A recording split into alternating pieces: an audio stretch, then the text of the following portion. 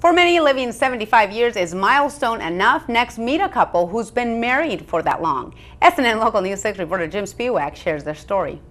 Bob and Louise Greenfield accomplished a lot in their life. A successful law practice, raising a huge family, and giving back to the community in a big way. But one of their greatest achievements might indeed be celebrating the vow they made 75 years ago of I do. June 20th, 1937, Bob and Louise became Mr. and Mrs. Greenfield. They met by chance after both of their dates canceled on them at the last minute for a New Year's Eve party. Happily, both of us had stayed sober and we had a very nice kiss. That started it. 75 years later, they are still kissing as the couple celebrates their holy matrimony. Smiling, holding hands, and always at each other's side, Bob 97 and Louise 95 say marriage wasn't always easy, but they kept a couple rules to live by. Never go to bed angry. I mean, if you've had a fight, make it up before you go to sleep.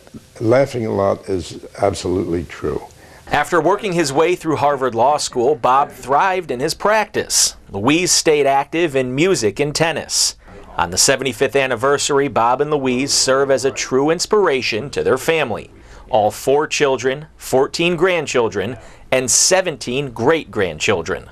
It's an extraordinary experience. What an extraordinary thing it is to be married for that length of time and to have the extended family that they have. Their success in business and in their personal lives allowed the Greenfields to give back to Sarasota.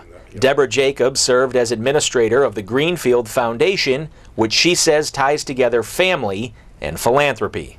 So I think what they inspire us to be is to be ourselves, be true to our values, don't be afraid to speak out, and explore and push for the possibilities.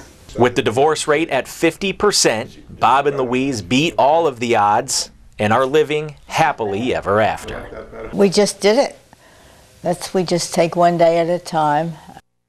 And Bob is also known in his family as the Bob Father, and the entire family, all 48 of them, are coming into town for a weekend full of festivities to celebrate. And the Greenfield Prize, which is part of their foundation, is a $30,000 prize recognizing a top artist each year.